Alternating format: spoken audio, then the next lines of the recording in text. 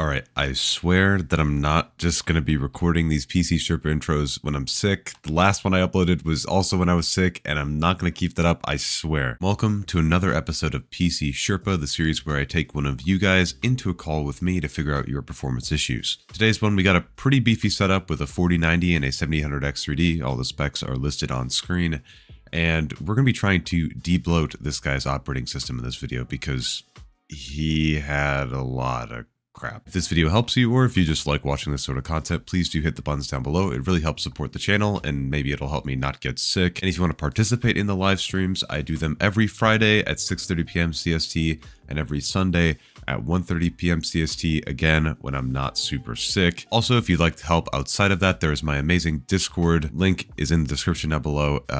It's a really great place to get some help with your performance questions for Tarkov or some of the other games that I've covered on this channel as well. But anyway, that's enough of that. Let's get straight into the video. You have, what is it, 7800, or not 7800, 7200 megahertz CL34. Double checked, yeah. I honestly think part of the stutter might be coming from that. Have you been having this issue with other games? It's not a stutter. That's not me.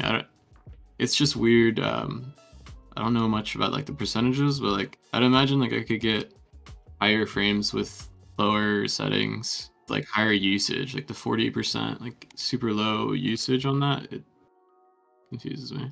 First off, the 4090 is extremely powerful, like crazy powerful in comparison to like running Tarkov. Like it is overkill.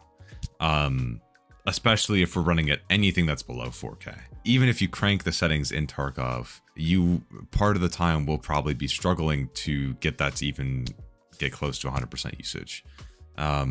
You'll really have to pump things up and then probably play it like native 4K to really, or get high refresh rate 1440p and have a CPU that'd be able to do that in order to get that to be maxed out in terms of usage percentages.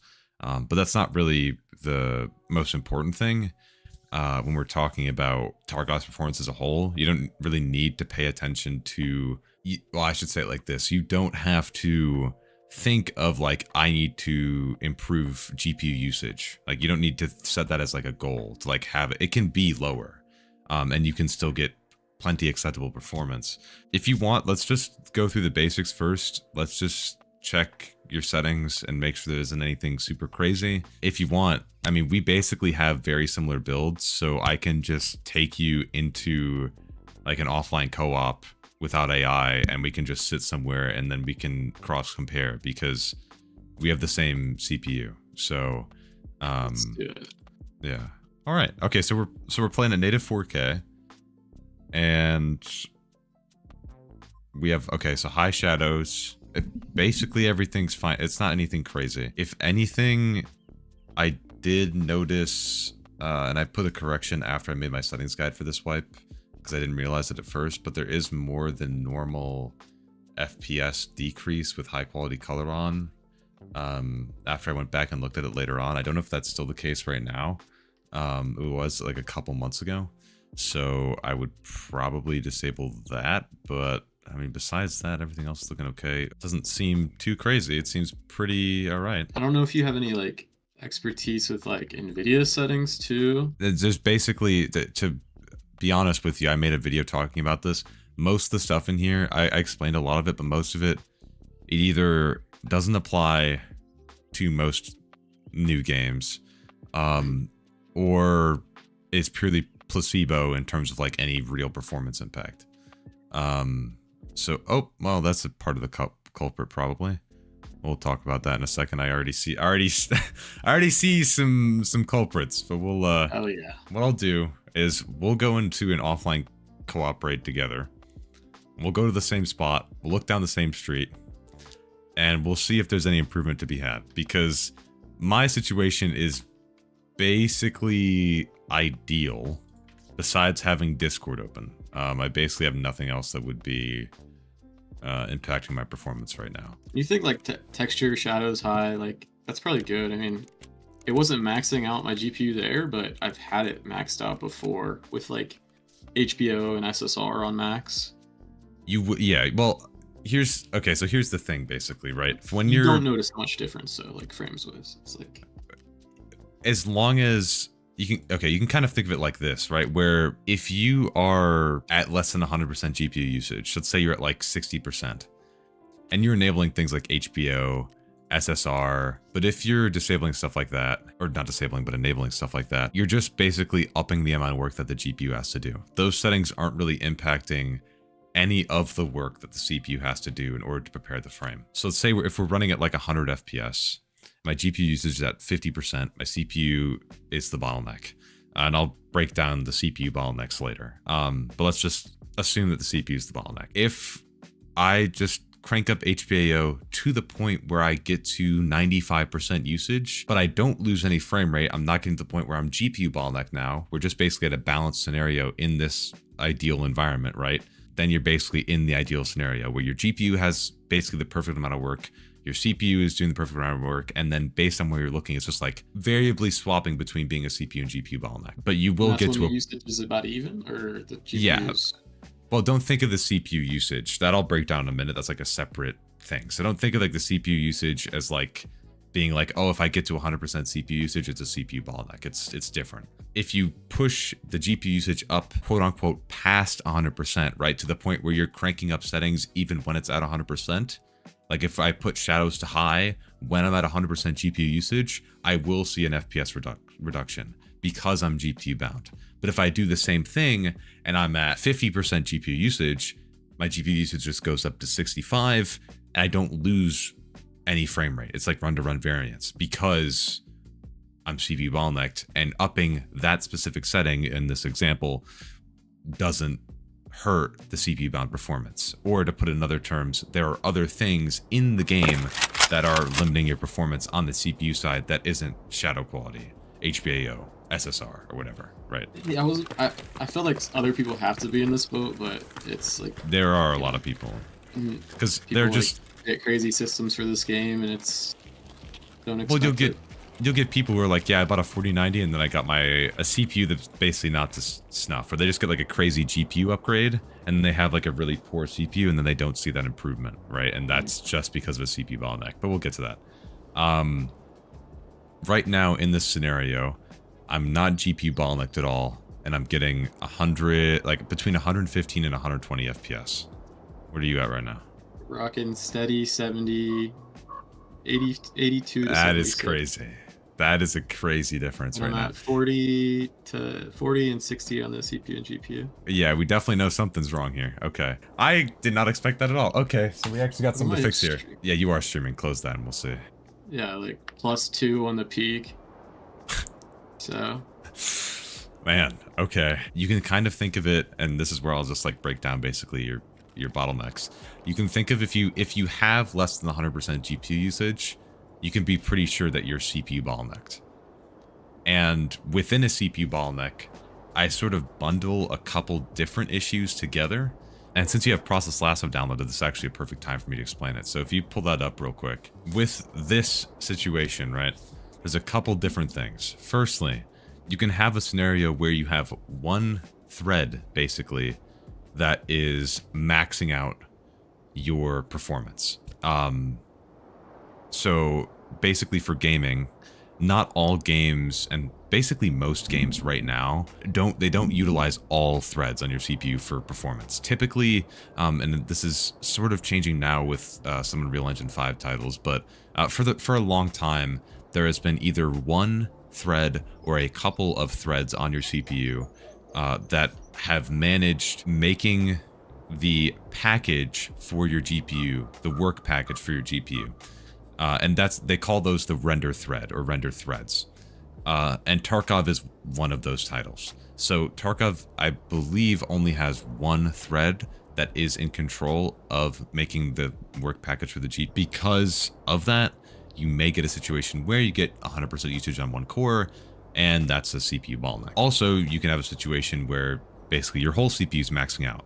Just because you have a really weak CPU. That's still a CPU bottleneck. You're just maxing out every thread and then you're done. That typically only happens with like quad core CPUs though, from like the 7th gen of Intel and stuff like that. So typically you don't really see that anymore.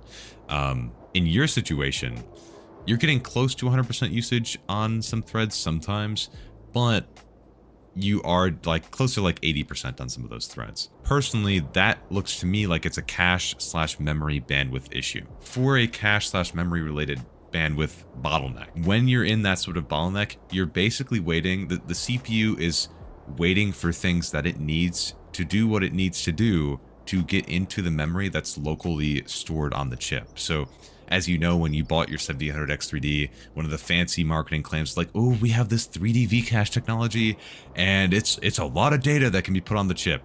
Basically, that data that they can put on the chip, where it's in the L1, L2, and L3 caches in that order. The L3 cache is the really big one, by the way, the 3D V-cache is. For that is much faster memory than your RAM. So when it needs to complete instructions, it will sometimes swap things in and out of the cache back and forth from your RAM.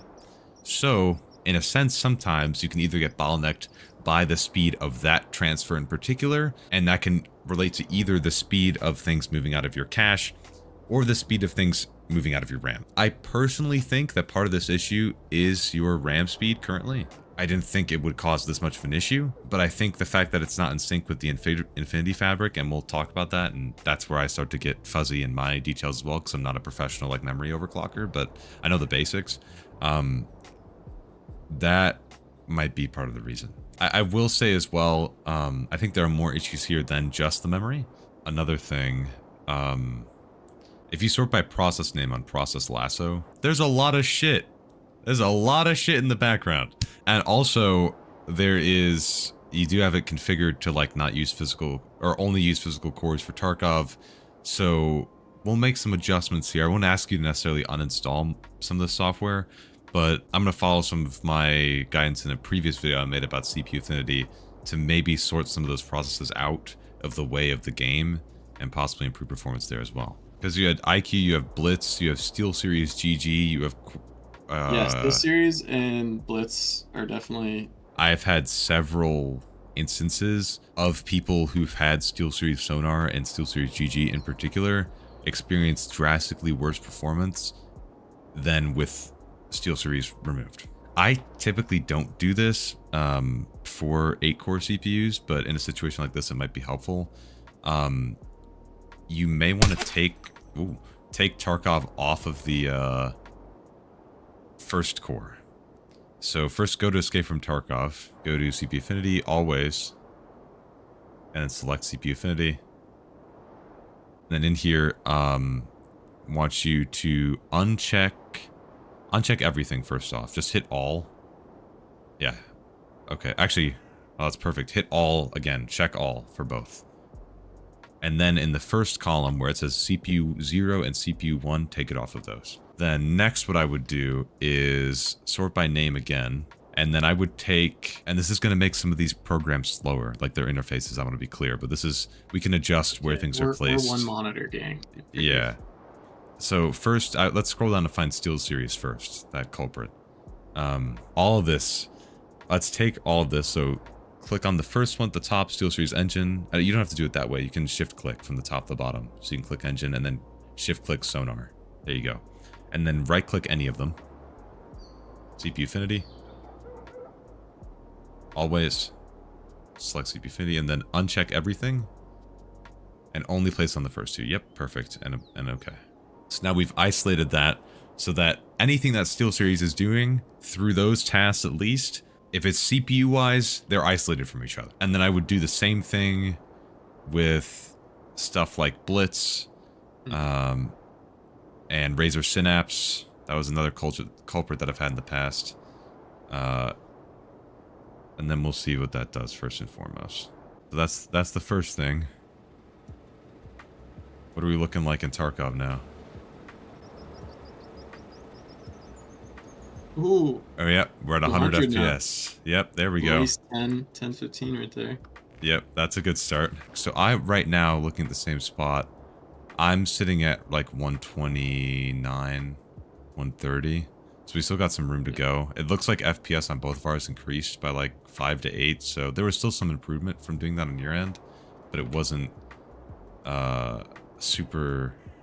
wasn't a crap ton. It was like 70, 65 to the lowest, 65 to 85 basically, to like, I think it's like 88. So significant. Now, this isn't exactly everything that we did during this stream, but I wanted to specifically highlight how this deep loading process and how moving tasks around may actually get you significantly more performance, even if you think your system is fairly debloated. If you'd like any additional help, I've made a couple other videos in the past regarding this issue that I'll leave down in the description below.